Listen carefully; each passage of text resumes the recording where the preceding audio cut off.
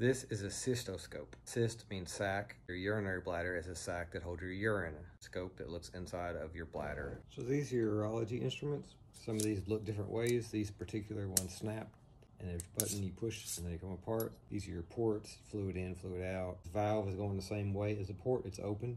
If you want to close it, put it this way. I think of this as like a wall. If you want to stop the fluid from coming in, that's closed.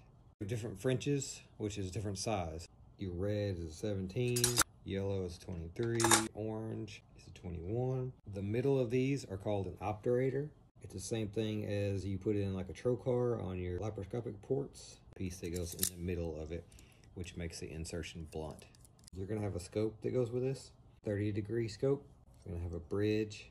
The hole at the top of this matches a little notch on this. So those go together and they snap. Then you put your sheath in there.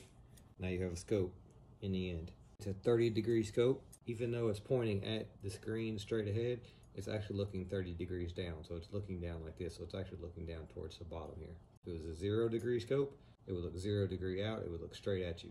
So whichever way your light source is pointing down, that's the direction that the scope's pointing down. Light source down, scope's pointing down.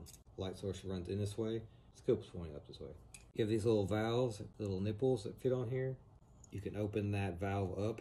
Now fluid will run in. And this seals this off where fluid won't come out, but seals that, but still allows me to feed wires and stents and things like that in this way.